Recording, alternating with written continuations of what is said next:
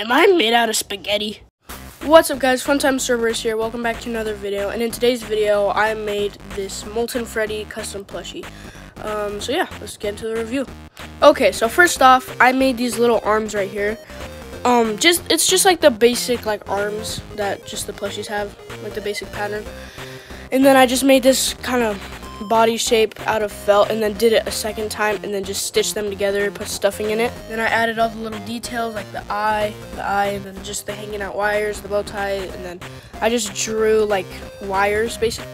And then for the head, I just did one side, like I just cut out a gray circle and then a white circle and stitched them together to make like a ball, and then stuffed it with stuffing, and then just, you know, made the face.